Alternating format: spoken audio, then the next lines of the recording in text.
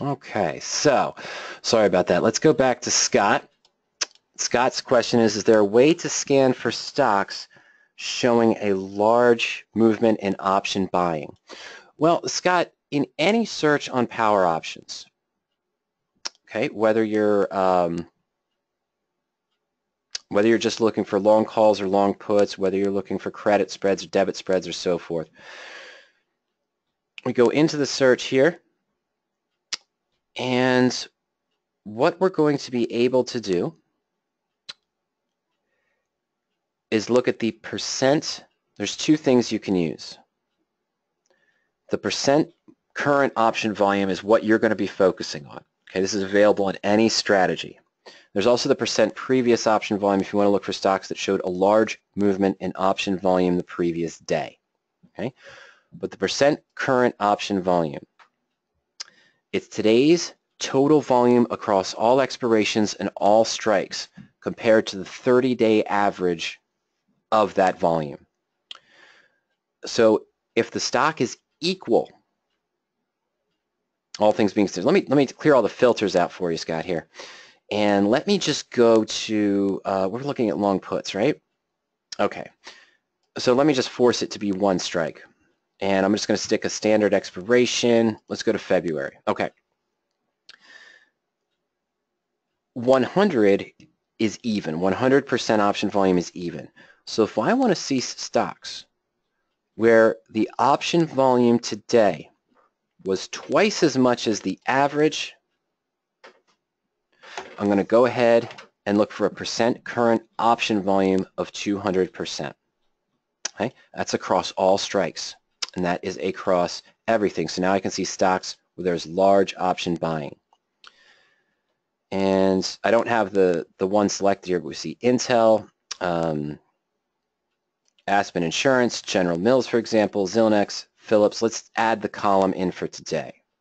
Okay, so I click Add Columns.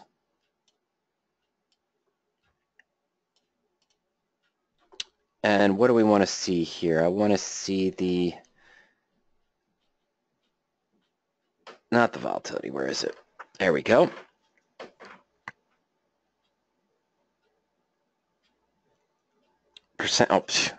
Percent current option volume here. I'm going to add that in so we can see that. All right, so let me just go ahead and submit and save.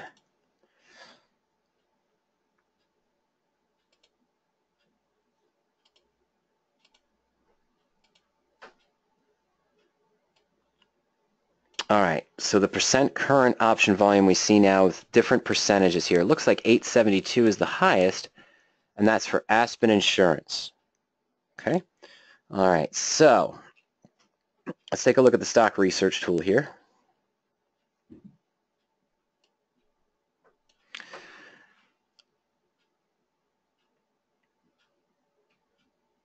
Oh, wow, that's interesting, isn't it? So today there was 5,328 put contracts on Aspen, 2 call contracts. The total is 5,330.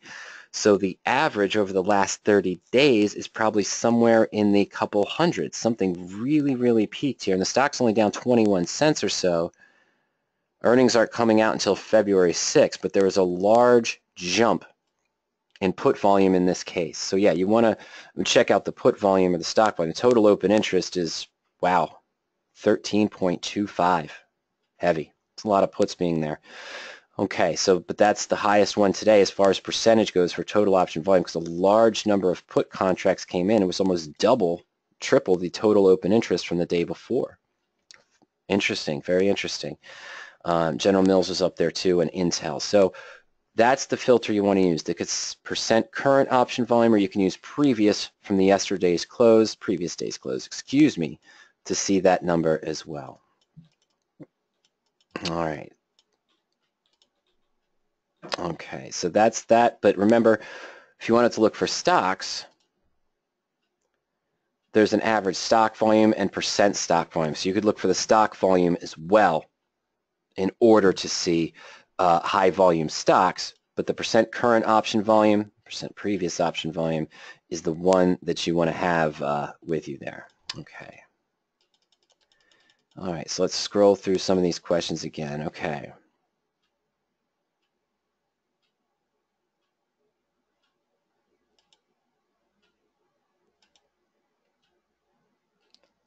Okay.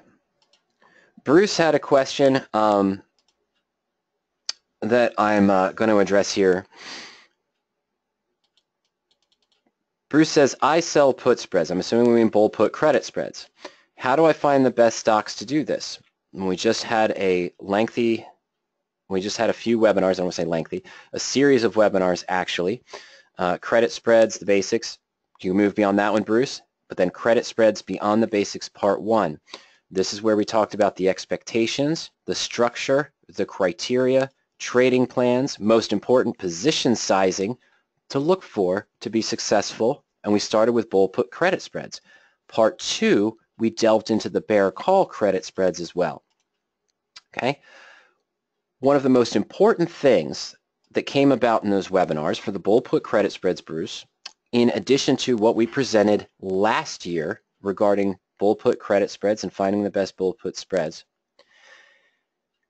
is that this weekly bull put credit spread criteria that we have as a default actually performed better than a monthly screen using the same criteria, different criteria that we used, and also looking for positions that only had 1 week to expiration. We found that 8 to 17 days is the sweet spot. You could make maybe 73 to 75 trades per year following that pattern. And even with half of 2018 being a negative market, it still had a positive, reasonable expected percent return doing bull put credit spreads. Of course, we would apply management as well. What strike prices are the best for this kind of trade? I've found that going greater than 2 strikes or more. 50-cent strike differences don't last long term because eventually you take losses, and because you took so much little premium up front, sure, you're only risking 50 cents, but you take so little premium up front that every loss you take on a 50-cent strike difference or a $1 strike difference wipes out 20 to 25 trades. You can't be successful with that long term.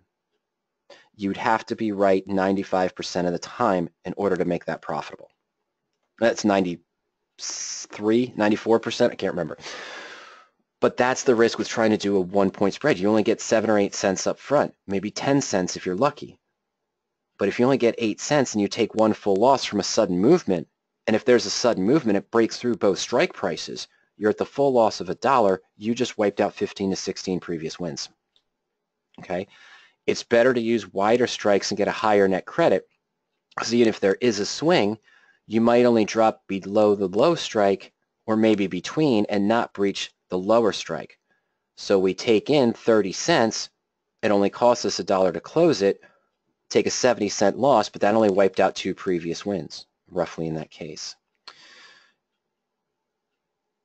So in my opinion, that's the best strike prices. The other reason why I like to use 2 strikes apart or more is, let's say I open this bull put on IBM with a stock at 129. I'm sorry, the stock at 133. Selling my 129 put, buying a 127. If the stock falls and threatens my 129, by keeping a strike apart between them, I have the ability to buy to close the 129 and maybe roll down to the 128 without touching this one and still be able to profit.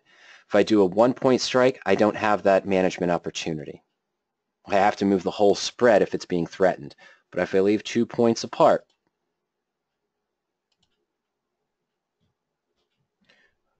if the stock starts to move down here to 129-ish or so, I may have the ability to buy to close,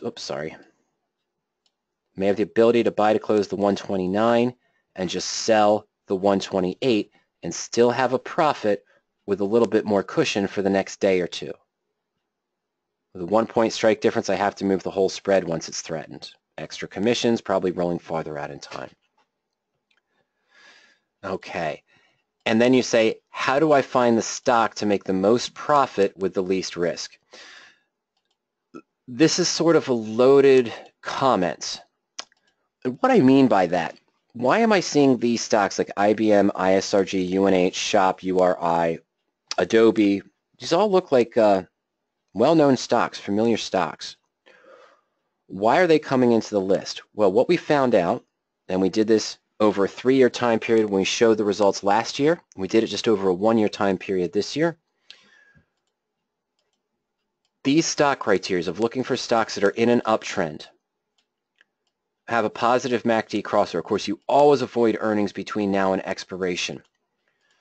These stocks here, what they end up doing is performing better, meaning neutral to bullish positions. It's not worth it, Bruce, to find the position, the spread that has the highest volatility to sell or to buy. Why? Because keep in mind that when you're doing a spread, you're selling a put and buying a put on the same stock with the same expiration, which means what? If the sell option's overvalued, so is the long.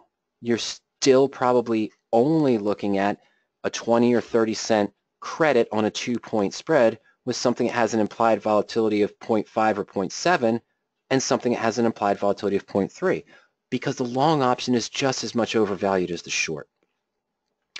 So the spread combination, what is the stock to make the most profit with the least risk? The risk isn't controlled by the stock. The risk is controlled by the strike price selection, the amount of risk you're taking between the two strike prices in the worst case scenario. Looking for a higher implied volatility just means that, yeah, your short option might be higher, but so is your long. Okay? You know, right here, that's not a great example. Oh, it is. Let me do this real quick. On our search, let me change this here into the fundamentals. Stock price between 108 and 120. Remember, these options are all looking for, this search is looking for all 8 to 14 days out in time. Okay? Oh, shoot. Okay, that's a little bit different. That isn't a fair comparison. I thought there were more in there. Go 105 to, I need to go up to about 135. Actually, I could probably go 120. I was looking at the strike price, not the stock price. My apologies. Let's get it. Here we go. There we go. Why did I bring this up? Didn't include the one that I wanted. I'm going to go back to 115. I'm sorry. Oh, let's go back to 110.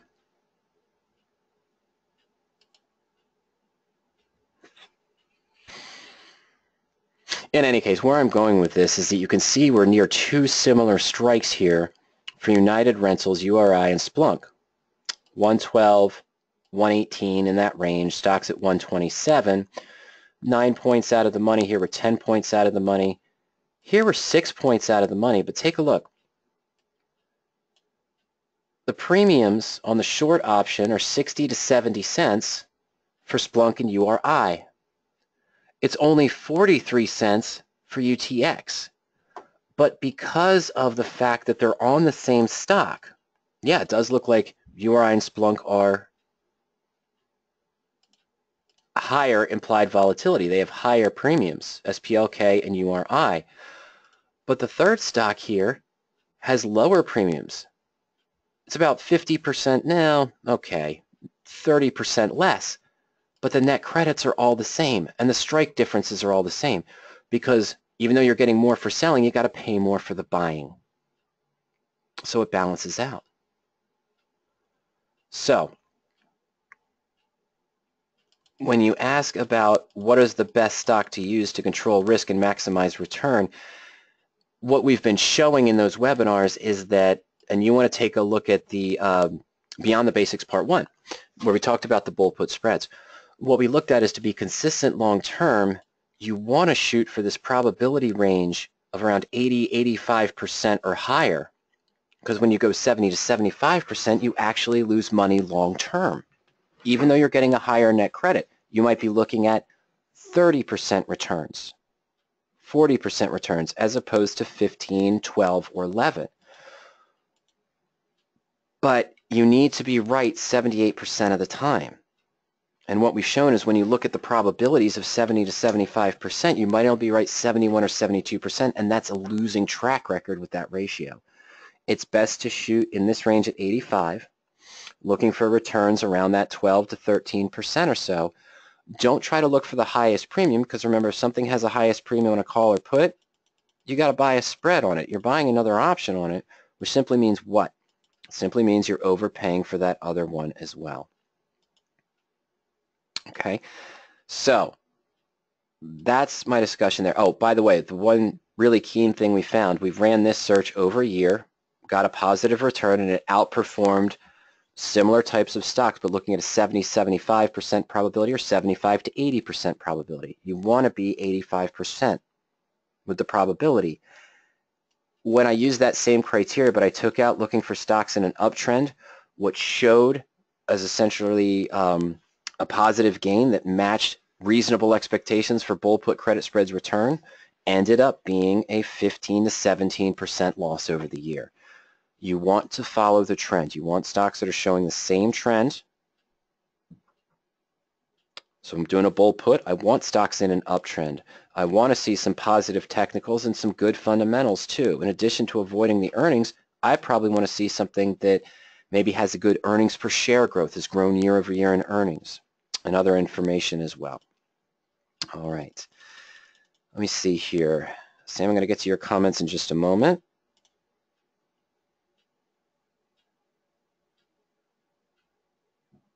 Oh, this is dangerous. All right. It's not dangerous. It's a great question. It's from VP. VP says, how do I scan for high probability trades?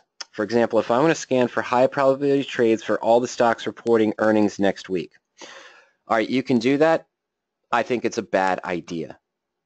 Here's the reason why. Probabilities, deltas, are all based on the past movement of the stock, not anticipating could there be a sudden 10, 15, 20% swing due to a very poor earnings announcement or a very positive earnings announcement. So when you talk about probabilities, I'm assuming you're looking at things such as a bull put credit that we just talked about with that 85% probability, which is of course a filter that you can look for. Or you're talking maybe debit spreads, the other vertical spreads VP, where you could set the probability. Maybe you're thinking about iron condors. So taking the bull put credit and the bear call credit side, hopefully going far enough out of the money that even if you're doing that, I apologize, even if you're going through the earnings, that even if there is an unexpected event, you won't hit the high or the low. That is very dangerous because the delta, you might say, oh, well, a probability of 85 applies to a short option delta of 0.20 or 0.15 or less. And that is based on the expectation, the delta, of course, the expectation of what the option price might change if the stock moves 1 point. Based on past movement of the stock, not really future expectations. So when you're going into earnings, you could throttle through the probabilities. In fact, a lot of times I say to customers, look, when you're trying to trade something like that, a directional trade or even an iron condor, which is neutral but subtle directional, through earnings, you might as well just throw the probabilities out the window because nobody knows what is going to happen. My biggest earnings play last year was on buying a straddle 2 years ago, I think it was. No, it was last year. Anyway, it was on Red Robin, RRGB. And if you look back on the chart over a 2-year period, you'll see this one gigantic spike on the stock. It happened against me this year with Goose, but I was in a married put trade. I wasn't in an earnings straddle trying to take advantage of it. So I made on the married put. But again, I mean, the stock I think went from 47 to 67 and almost hit 70 a day after the earnings. It's the only two I've probably had like that in the last 3 years. They were huge moves. If I looked at Goose before the earnings when it was trading at 47, and I sold a 65, let's say even a 60, but probably more like a 65, 67.5 bear call credit spread VP, I probably would have had a 98% probability, maybe 95% probability the stock would stay below 62.5 by expiration 4 days after the earnings. That was proven wrong in an instant. No, not every stock shows those movements, but that's the fear of probability. It's based on the past, not based on an event coming up where there can be zero predictions of movement. Yes, there's websites out there, there's places out there that try to calculate, hey, over the last 3 years, in these cycles, stock XYZ has moved up 7%, down 2%, for the next earnings up 5%, down 3%, up 6%, down 11%, up 15%. So we expect an average of a plus or minus 4% movement. Well, that's great, unless it's one of those times it hits the 11 or the 15% movement because something unexpected in that quarter and in that earnings. It's really a dangerous play. All of that being said, I'm not sure, again, if you're doing bull puts, VP. I'm not sure if you're doing selling straddles, selling strangles in that case. Okay, I'm not sure. But if you were, here's the simple thing you do. I'm going to highly advise against it. But let's say I wanted to do, I'm bullish on the market, I'm bullish on this quarter. I want to see some high probability bull put spreads with earnings coming up next week. Let's walk through it.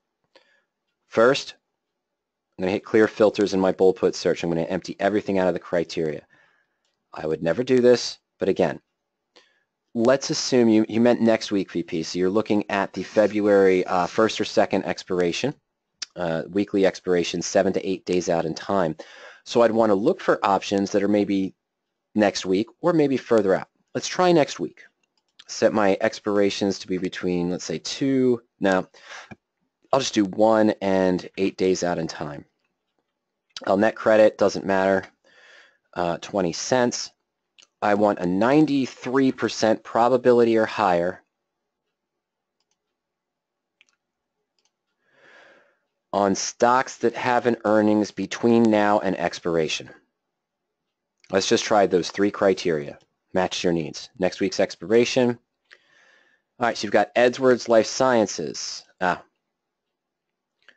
Let me make one subtle change here because it's using the midpoint, but I'm just going to put an option bid of greater than 0. There we go. Okay, Whirlpool, Juniper, ABC.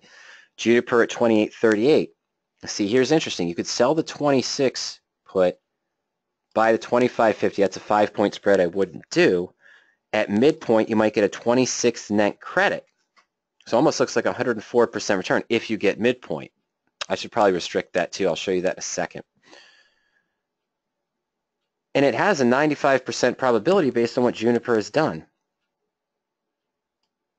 You're 10% out of the money. If this has a 12 or 15% drop, you're at maximum loss on the position in one instant. Can't roll that. When you hit a 75, 80, even a 70% loss on a credit spread, there's no point to rolling it because you have to roll it out 6 months to try to repair it. Okay, that's not worth taking the risk in this case.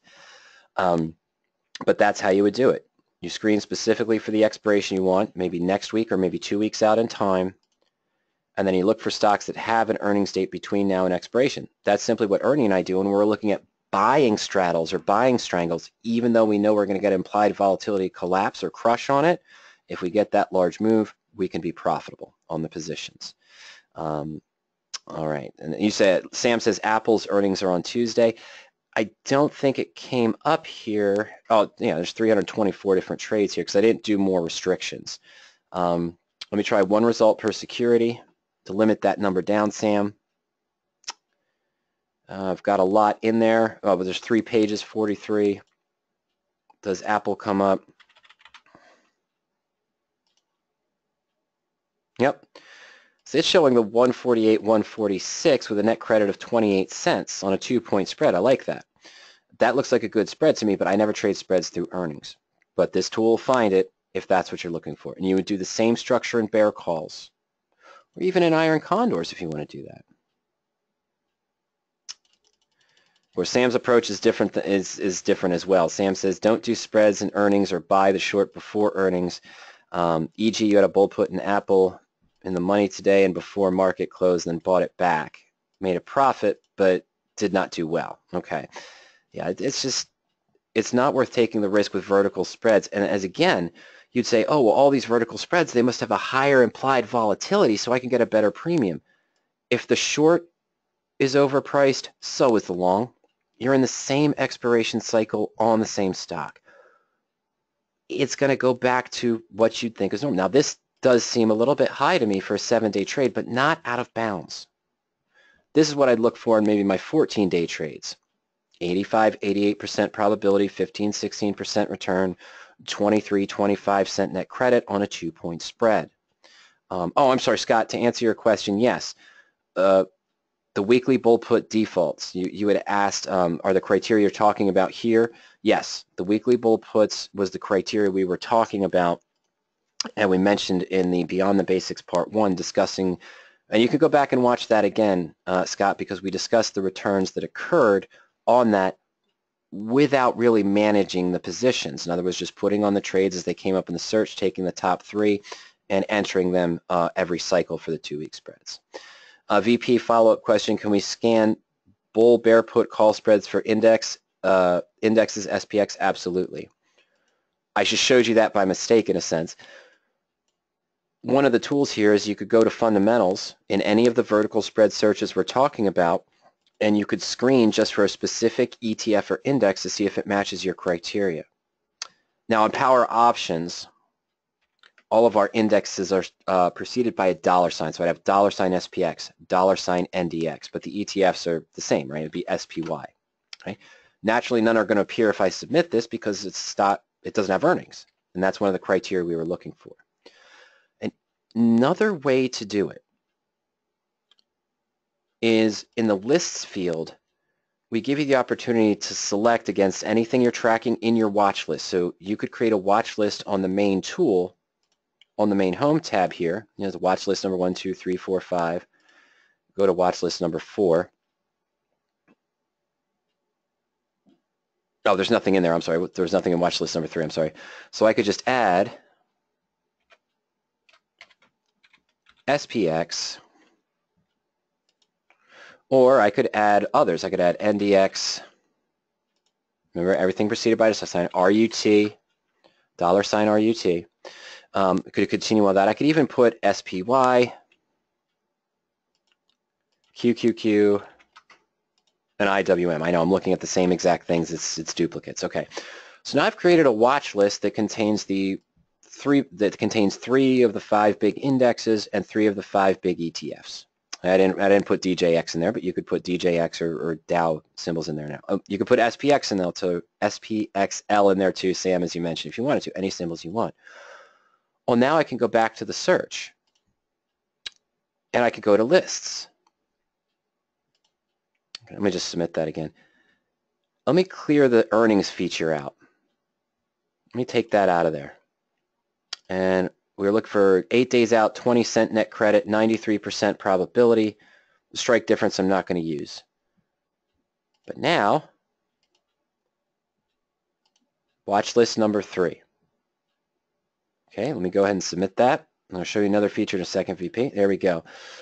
So the only 2 that come up that have a 20-cent minimum net credit in the next 7 days, and one of them is not 7 days, of course it's 6 days, with a 93% probability are Russell and SPX. One on the Russell, one on the SPX. You got to say there's got to be more spreads there that offer 20-cent net credit. You're probably right.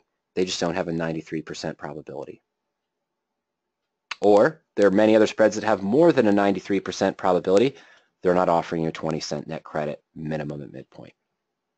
All right, let's go back to the list. At any time, you can also just simply create your own list if you wanted to. So you can go to Create and Modify Lists. This shows, here's, I have one here, ETFs and ETNs to remove. ETFs to remove from a standard search, meaning it's a combination of inverse and ultras, for example. My watch list here as well. So I can even, there's only the 6 there that I added. In watch list number 3, I can just click Edit. And I can just copy and paste symbols here if I want to add more in and update and save the list. So you can do that on the fly again in that lists field. You can create your own personal list here or combine lists that you've created. Just click Create and Modify Lists. It'll take you to that other page. Okay, so that's what you can do there at any time. All right.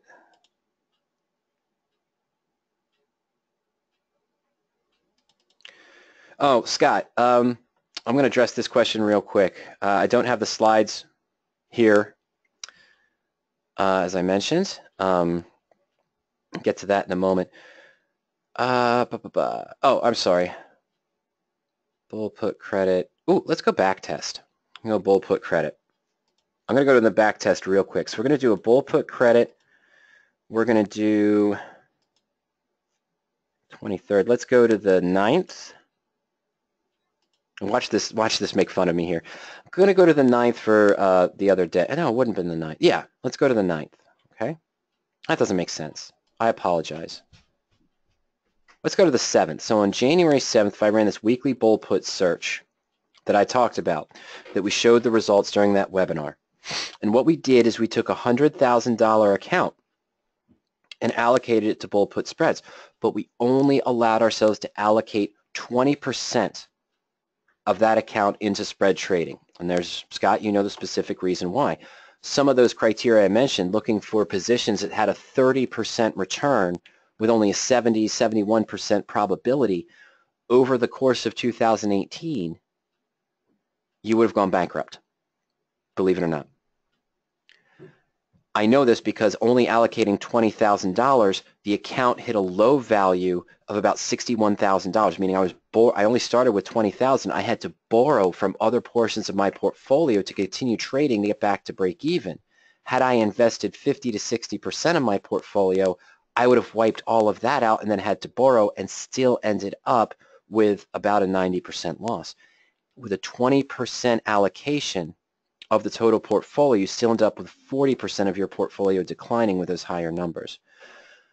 So here's the results that would have matched if I ran this search and January 9th, now January 7th, 2019, following the bull put weekly that we were discussing, 5 TIF and CMG, and it was for the expiration on January 18th. Standard expiration would have been 2 weeks away.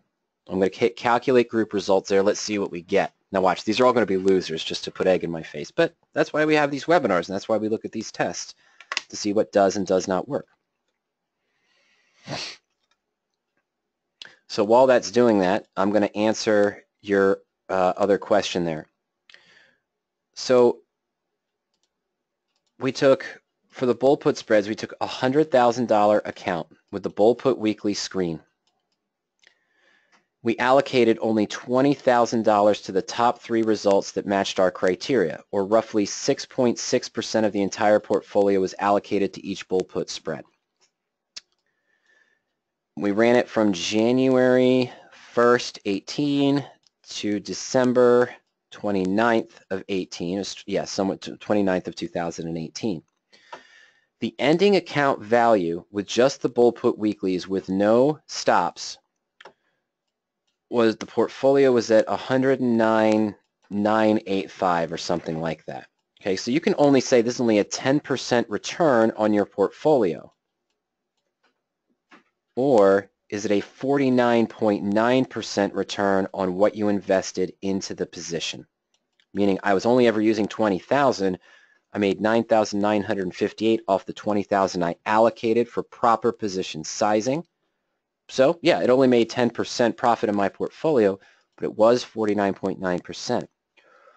When I added just a simple stop, if the stock was less than the short put strike price, we had an increased average return from 14% to 15.6%, and we managed to minimize the losers.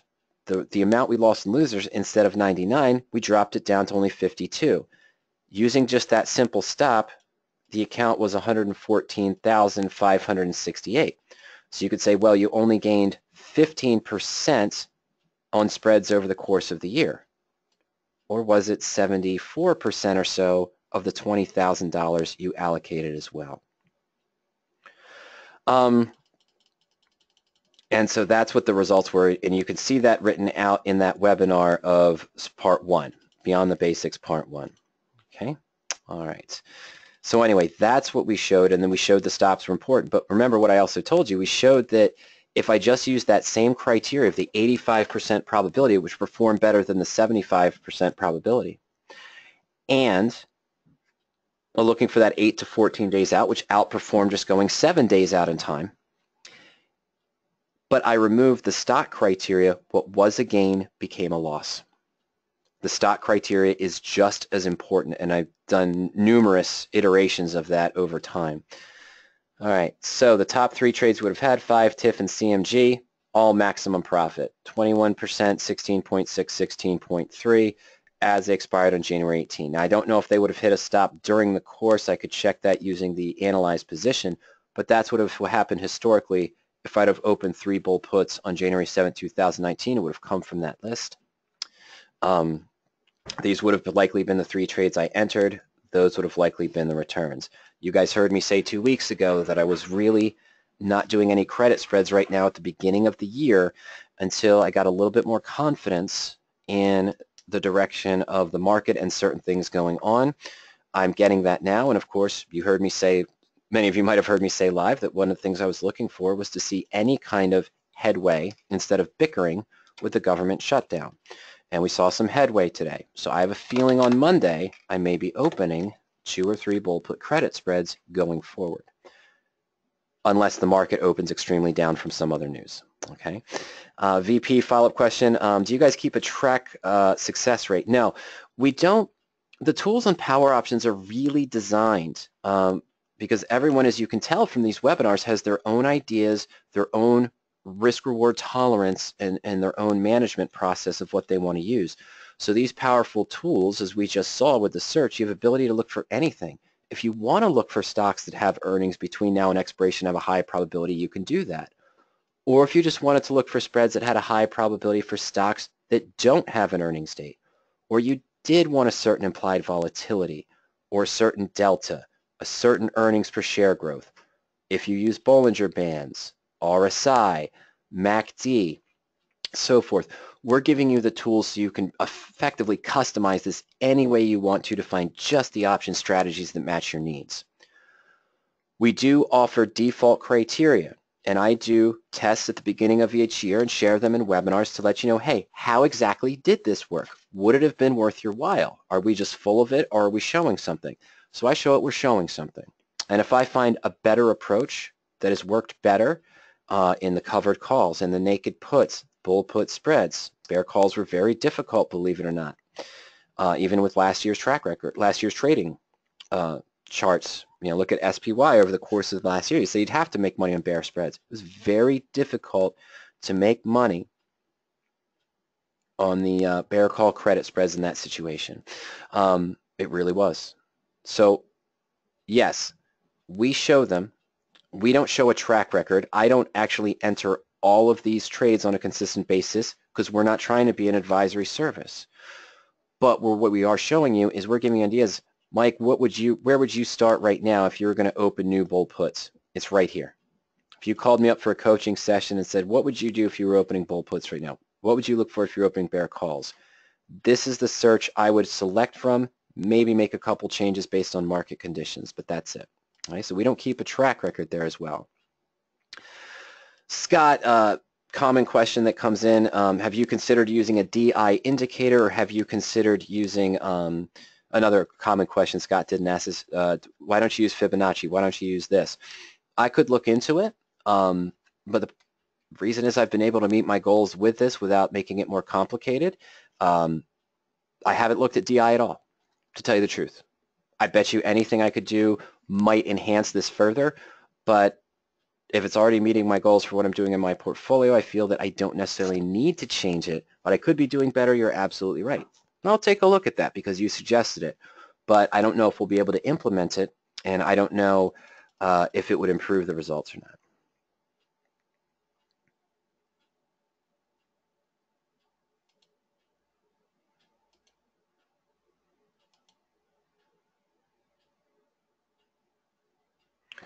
Okay, let's go back a second here. I'm going to go back to some of this ratio idea for Jerry. It's not really a ratio idea, but it's a different concept. Let's walk through this slowly. This might not even be as complicated as the ratio spreads we were talking about earlier, but Jerry had another thought a little while ago while we were in our discussion. I'm going to try to use Starbucks again just because we're familiar with it, and we're familiar, Jerry, that it worked with the other strategy, the ratio spreads. So Jerry comments, is say you bought a long call and want to bring in some cash. So you buy one higher call option and then sell the next higher calls, which is a credit. Later, the stock increases greatly, then your two short calls are in the money and cost a lot to buy back. How do you adjust? I don't, is going to be my answer. Think about what we're saying. Let's say back when Starbucks, let me look at another view here. I apologize. I don't usually like to switch over the screens that fast, but let me just go back here. I want to go to the quotes page for Starbucks. I know it's a 67. I want to look at a chart here. I don't think I'm going to use the historical tools. I'm just going to guess. Yeah, that's where I want it. That's where I want it, mid-January. Now, January 10th. Okay, so let me go to the chain now for January 10th. Let's say on January 10th,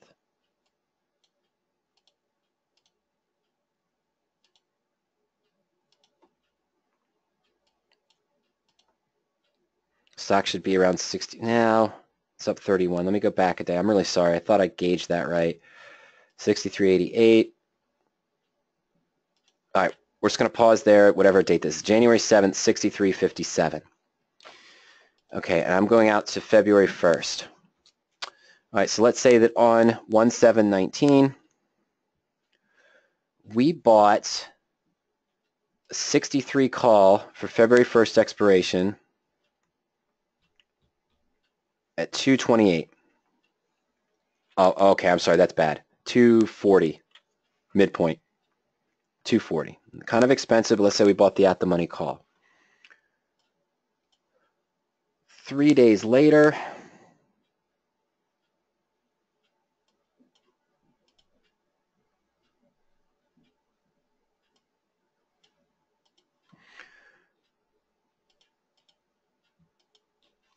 the stock moved up to 64 now. Not a lot. Let's go one more day, okay? Is it high? Please tell me it's higher the next day. Ah, bummer. Okay, let me go back. That's all right. It's all right. The stock moves up again. It goes to 64.19. So I'm going to buy this at about $2. The 64 at $2. Same expiration.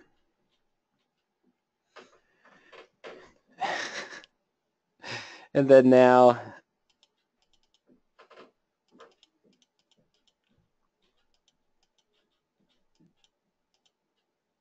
okay, now I got to sell two higher calls here. See, I can't because this was, the 63 was at 2 something. This was at 2 something. When I sell the two higher ones, that's not going to give me a credit on the entire position. It's going to be difficult to get a credit on the entire position after the stock's moving. But let's just do that. 65 is at 150. Okay.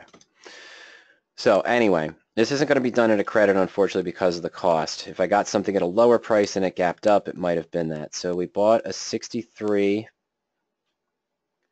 at 2 something. 40. That was expensive. Later on, we bought a 64 as the stock moved up for 2 even.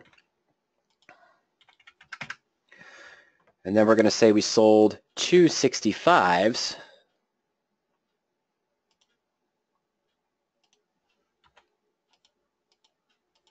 at 150. So I'm only taking in 3, but I paid out 4. Here's the thing, Jerry. You're talking about these ratio spreads and these ideas of doing these 2-to-1s. It's not really 2-to-1 here. You're not looking at it sort of a ratio here at all. This isn't a ratio spread. This is simply 2 bull call debit spreads, a 63.65 and a 64.65, with a total cost basis of $1.40 with a potential to make $1.60. Don't think of this as a ratio. It's not. Don't think of it as a butterfly. You just have 2 bull call debits, and you could call it 2 laddered bull call debits. What's my goal in the bull call debit? To have the stock trade above the 2 short strike prices for the maximum profit on both debit spreads. It's achieved its goal. Why would I roll it?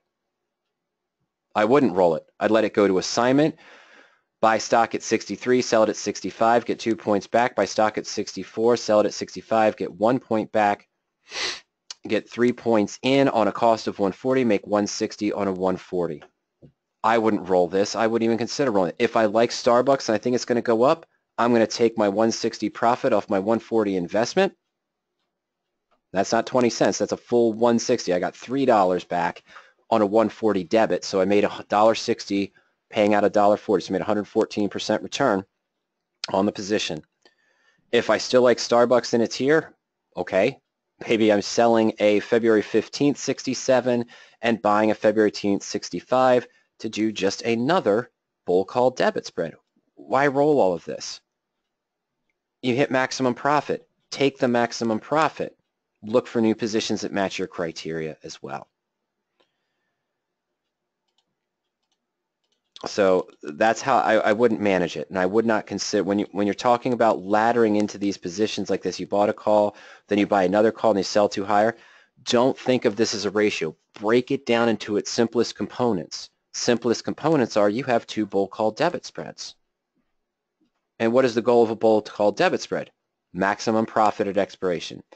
Whether this is at 70 or 72, I don't care. Or if it's at 65.10, I don't care. I'm not going to try to roll these. I'm going to take the maximum profit, move on if I still like Starbucks for that kind of strategy, and then go on from there. Wouldn't worry about the buyback cost. Not in the stock position. I'm not trying to protect the stock. I'm in a bull call debit spread. It did exactly what I wanted it to. I've more than achieved my goals. Out of the trade going forward into the next positions after expiration.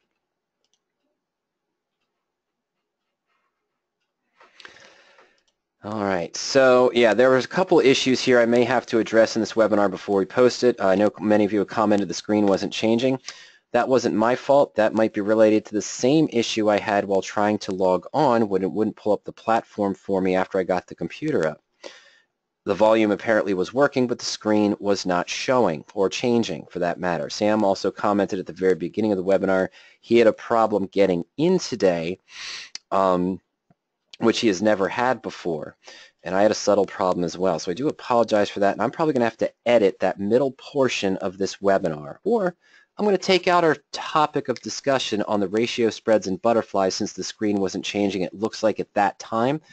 And I'm just going to re-record the whole thing using the audio as a script and just redo it with screenshots and post 2 webinars this weekend or on Monday for you. One with our discussion on ratios converting to butterflies and broken, and then everything else we discussed after that. Sam, another great comment here. You said you have a straddle at 64, sold the calls and puts, and sold the 65 for next week. I think you meant bought the calls and puts at 64 and sold the 65s for next week. Should be interesting to see what happened. I used an income method number 4 by married put position. And that's yeah, the Starbucks position for the radioactive portfolio. I had the 70 put originally. The stock fell down that 61 level. I moved down the put and lowered my cost basis by about 6 points on the trade and kept the risk even about 6%. The stock moved to 67 today. I was only at a loss of 0.2%. I paid 67.15 for the stock and I think 7.90 for the 70 put when I got into it. Right now I'm essentially at a loss of about 0.8, 0.9%. With the stock only at 67.09, much below my initial cost basis and well below, a little bit below my initial purchase price. But yeah, I rolled the put up today from 65 to 67.5, cut the risk down to 4%, and I'm still out beyond April, so I have plenty of time to make other adjustments. I can't lose more than 6% on that as well. Oh, Sam just wants to make sure that I'm aware that he's doing better than me. His cost in Starbucks is $49 on 200 shares in addition to the earning straddles he's playing around at. Fantastic. Fantastic. I guess you're at close to a 45, 44% gain now. That's 20. Oh, no, it's not quite. I'm sorry. You're 18 points up. Good. Okay, so we're in that 35, 38% profit range on just the stock shares alone, which doesn't include the other positions you're profiting on now with that straddle perhaps also. All right. Well, ladies and gentlemen, thank you for joining me today. Unfortunately, as I mentioned, the slides did not come up. I had them up and I'd made the changes for Jerry's questions and some other things, and then it got lost when the computer had the issue, and then the delay with getting into GoToWebinar today, which hopefully will not happen next week on Friday or anywhere else as well.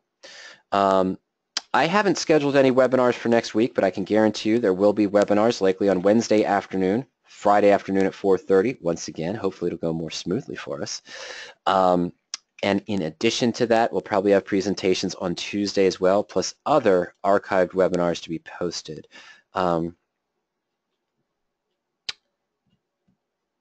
I just want to remind everyone that you can check out our free webinars at any time. Just go to powerop.com/webinars.asp.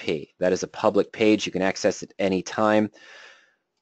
Those bold put discussions we had about the criteria, here it is, credit spreads beyond the basics, part 1, where we looked at how that bold put weekly and other ideas, other bold put spreads would have worked in 2018 as a comparison with no management at all.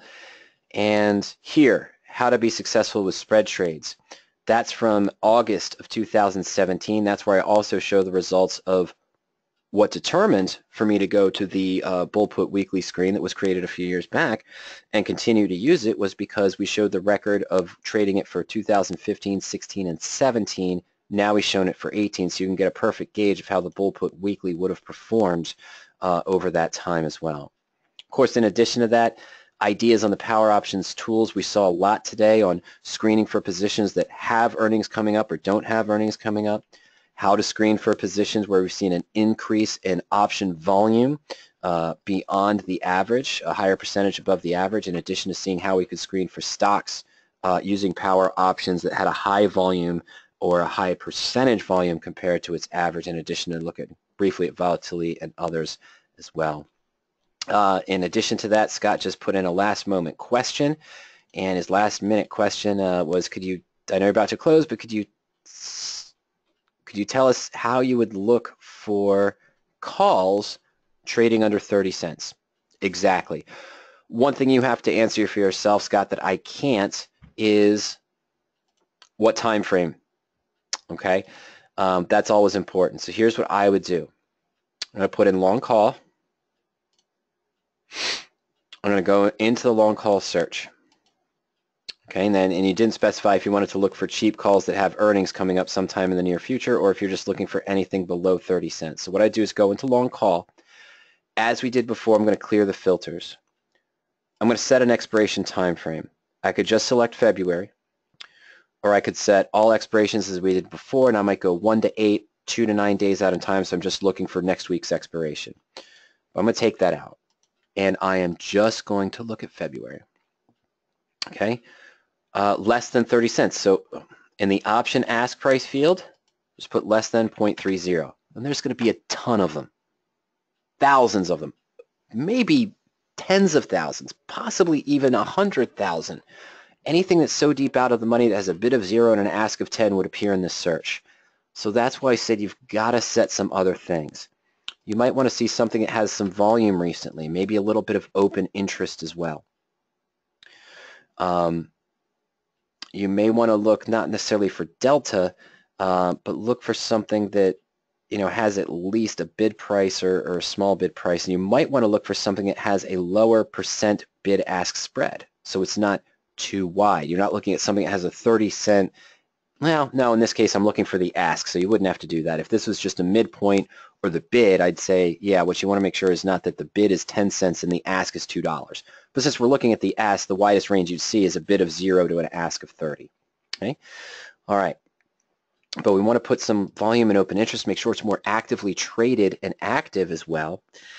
And I don't know how far out of the money you would want to go. Maybe something 25% out of the money for you is too far out of the bounds.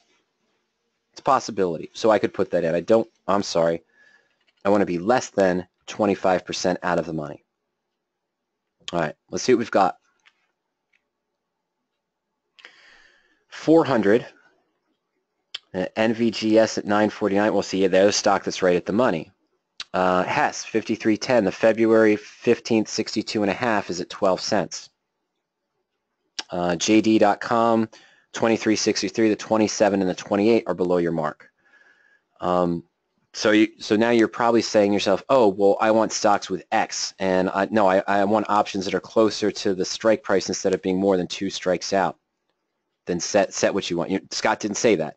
I'm just saying that when you see this, he's looking for something for anything under 30 cents. That's the simple criteria. Option ask less than 30, set a single expiration time frame, put in some volume and open interest to make sure it's actively traded. It's not just something that's junk that's so deep out of the money it hasn't traded in 2 months. And you can do that. But again, if you're playing earnings, I could say I want earnings between now and expiration, or avoid earnings between now and expiration, your choice. But again, you might want to set some other criteria here. But if you're looking at this list and saying, no, I wanted something that was closer, then just restrict it. Lower it down. Take it down to 15. Is there anything that's less than 15% of the money that's less than 30 cents? We take it down to 324. Might still be too much, but you might, again, be looking for specific things. Underlying stock price. Stocks over at least $10, for example, or $15. You just plug that in. Let me try it real quick while we're here. Stock price greater than 15. Taking it down to 2. So we're minimizing it and lowering it based on what your needs are. But your 3 main criteria, Scott, were your first, your expiration that you want, option ask less than 30, put in some volume and open interest to make sure they're active, and then start filtering with the range out of the money. And if this is to be an earnings play or not an earnings play, check that box appropriately for what you're looking at as well. All right, so ladies and gentlemen, that's it. Usually we have a wrap-up slide here. I just want to remind everyone, if you haven't done so yet, just go to PowerOp.com. If you haven't taken a 14-day free trial, you haven't tested out our services, go to PowerOp.com, put in your first name, last name, and email address, and click Start My Trial. And you'll have full access to the site for 14 days. Take a look at these searches, the archived webinars, as well as other information. And, of course, you'll have access to the help lines, of course. You can call myself or Ernie at any time, send us an email, and, of course, schedule a coaching session during your trial. No credit card needed. First name, last name, email address. Go to PowerOp.com. Remember, you can check out those webinars at any time. PowerOp.com/webinars.asp. All of our Friday sessions are here in the requested topics section. We have another sections on options concepts and, of course, options strategies, which we talked about, and the tools section as well. And we'll let you know when these webinars are archived. And I will also let you know of any upcoming webinars next week as well. Thank you for bearing with me today between the technical difficulties that we had. Next week, I promise, will be much cleaner. I hope to see you all very soon again on one of our live presentations. Sam, great to see you. Take care. Have a great weekend as well. Scott, thank you for your questions. Bruce, thank you for your questions. And Jerry, thank you for your questions as well. Talking into those ratios, sometimes it's hard to keep track because you get around in circles going from one ratio to the next. But yeah, I got a lot of work to do here for you guys to put some presentations together that were requested. We'll get to that, and I'll let you know when all those webinars and videos are available. Take care, everyone. Have a fantastic evening. We'll see you soon. Good night.